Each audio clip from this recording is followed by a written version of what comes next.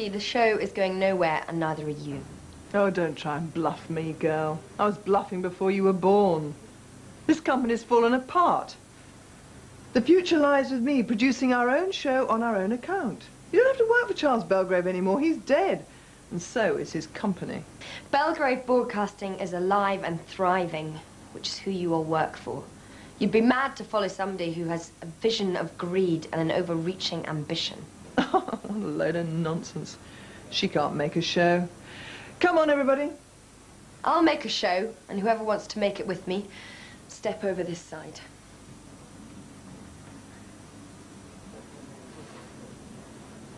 Looks like you're on your own, girlie. No, she's not. Oh, I might have guessed it. Max Armstrong, you are a weak-minded fool. You're also a traitor and a turncoat. No, he's not. He's no traitor. He's loyal and trustworthy and true. Oh, bingo! 2 losers and a trainee. Great show you'll put out. It'll be pretty good if I front it for Where the you. bloody hell do you think you're going? Get back over here. No.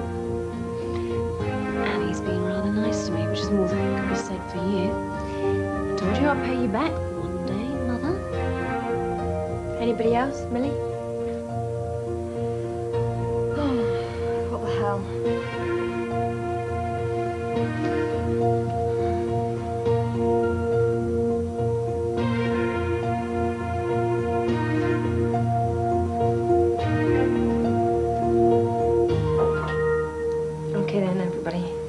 To work. Max, will you make sure that they do the job properly? And if you need a camera technician, give me a shout. Oh, no, we've got plenty of those already. What are you going to do now? I've got to sort some unfinished business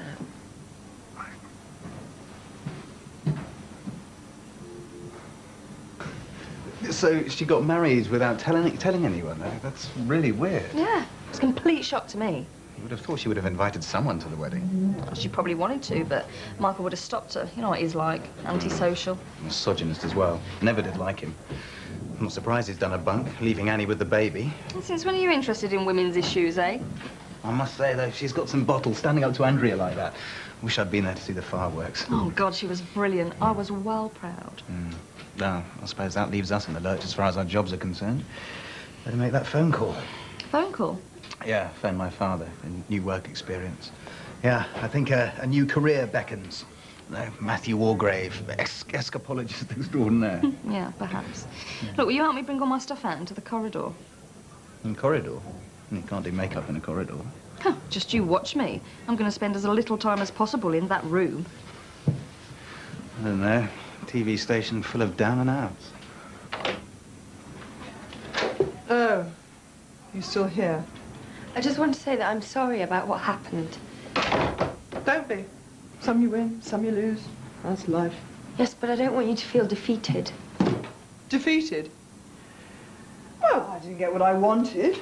I suppose that's a form of defeat. And I don't want us to be enemies or feel that you have to leave. Well, of course I have to leave. There's nothing left for me here, is there? Yes, there is. I need your help. It's more for my benefit than yours. Look, don't try and soft soap me, Annie. Michael tried to do that. He needed me to run his television company. Well, you've got plenty of people to run your television show. Max Armstrong, for one. I need Max elsewhere. I need you here. Don't feel you have to leave just because that... What?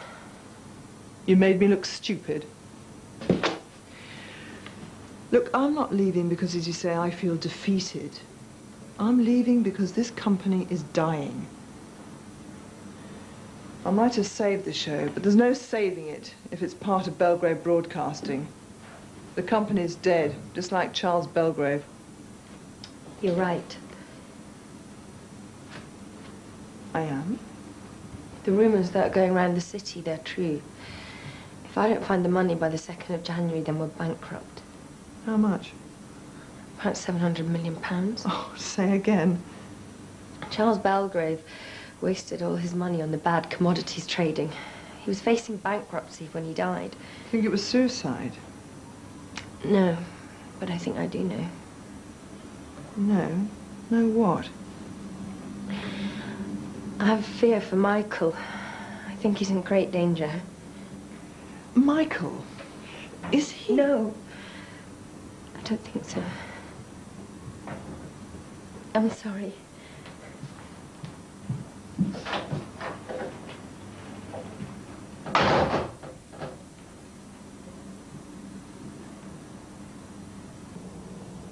Andrea's staying.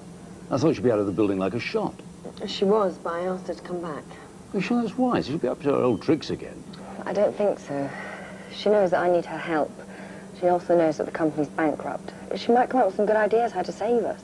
Sounds pretty desperate to me. Yeah, it is, but that's the length you have to go to save your company. What length? I don't understand. The company, how important it is. It's my responsibility. There's loads of people at stake here. It's like a living thing. And if it's going to die, then what am I supposed to do? I don't know what you're trying to say.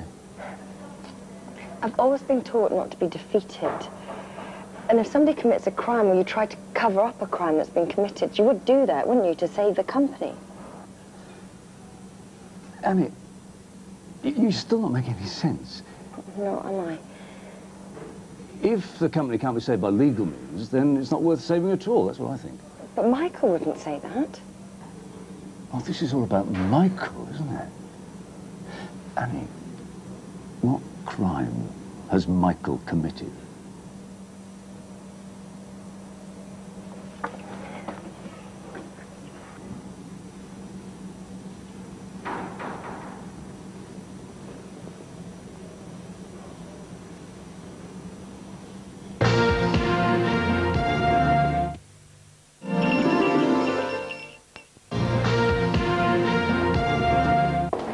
Do you think there is a next life? You're a bit young to worry about that, aren't you? No, I'm not sure there is one. Me neither. I think it's all this one, only it's broken up into pieces, so it takes a long time, and you just don't remember the missing pieces. Very concise, I agree.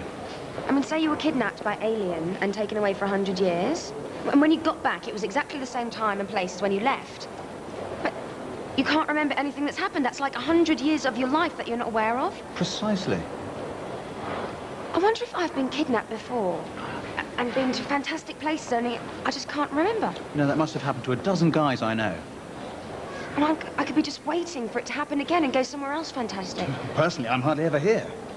So you can live for thousands and thousands of years over and over again?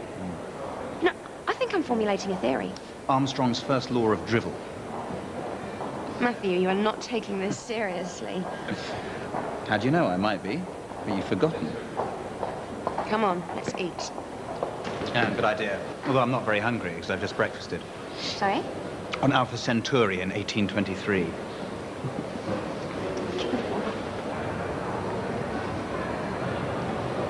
Rumour is, if the company doesn't pay off its debts by New Year, it's going bankrupt. You know, I really don't think that's going to matter. Why not? When Captain Van Dorn gets here, there's going to be quite some upheavals. Why? What's it going to do? Well, I don't know. But I suspect we'll have more to worry about than a few paltry million in debt. A few paltry 100 million, I believe. Well, whatever. Doesn't matter. We'll have bigger fish to fry. I just wish we had some way of finding out what his intentions are. What, Van Dorn's? Yeah. See, we're still reliant on Jason as a go-between. He gets the messages.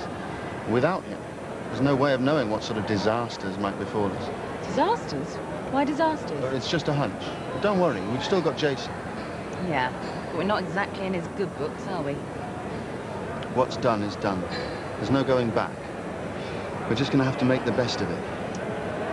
Do you think we were wrong? Starting an affair under his nose?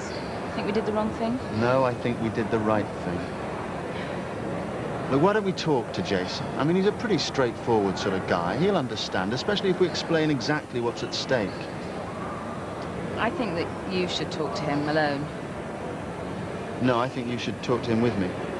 I mean, you still have an influence over him. Look, we're in this together, all right?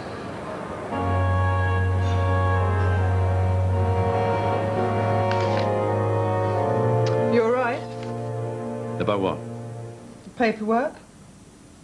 No inspiration, no solution, no way out. Company's bankrupt. We might as well all go home. You know, it's great having you on our side. Oh, I wish I could say the same for you. Why the hell did Charles start dealing in copper futures anyway? No, it's supposed to be fixed. He was sweet-talked into it by somebody who promised him huge profits and then welched on the deal to bail him out. Yes, spear mining. Somebody ought to get hold of Jason Spear and hold him by the ears until he promises to keep his side of the bargain. I don't know, Annie's doing that. She told me to steer well clear. What about Michael? Where the bloody hell is he? Annie's being cryptic about that. It seems that he's involved in some sort of crime. Yes. She said something awful had happened to him. You know, I always thought he was a bad lot. Typical of him to cut and run just when the going gets rough. No staying power, you see. Well, maybe you came to the same conclusion as you did. If the company's sinking, grab what you can and get out. Well, as I say, the only hope is to force Spear Mining to keep his promise. But they've got no documentation to back it up, have they? So I can't see that happening. The jig's up.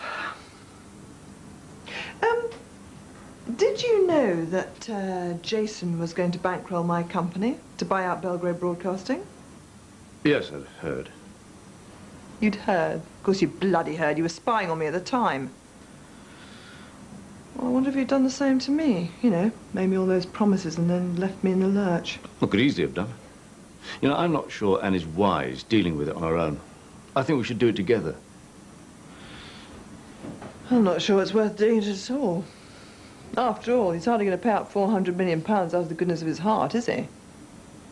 I mean, what hold she got over him to make him pay? What indeed?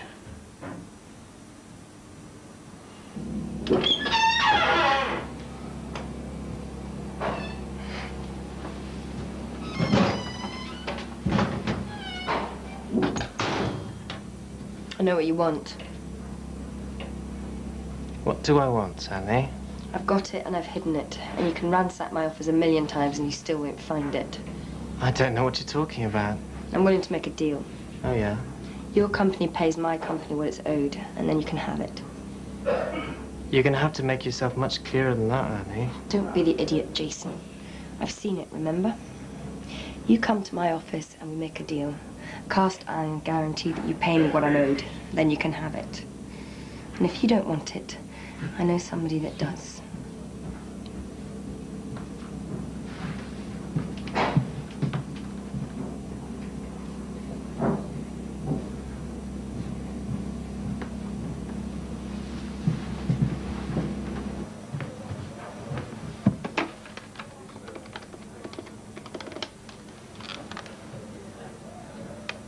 Hello, Dad. I've just been off with the video. Same terms. What do you think? Yeah, well, I've only just been able to stay ahead of the game, I can tell you. I think I've ridden my luck too far. About 3 days? Yeah, it's a shame, but can't afford to do otherwise, can we? After this, though, I never want to hear about copper futures again. What are you doing going around listening to people's private conversations for? We're not trying to disturb you, Jason, but we do need to talk to you. Oh, yeah? What about?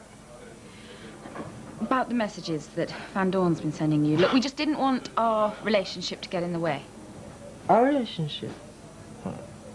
Yours and mine, or yours and his? The messages you're receiving are of vital importance. We can't let our personal differences get in the way.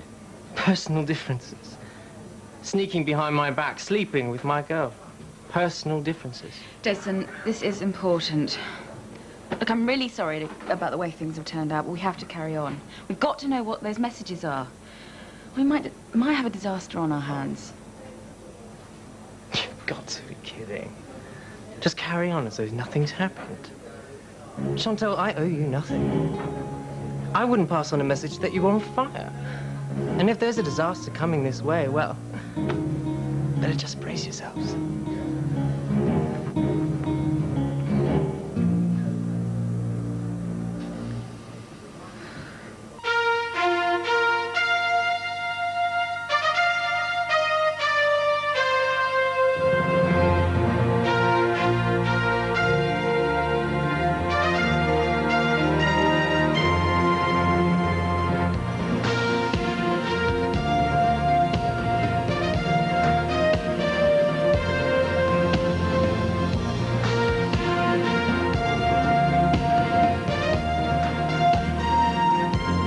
on the next episode of Canary Wharf.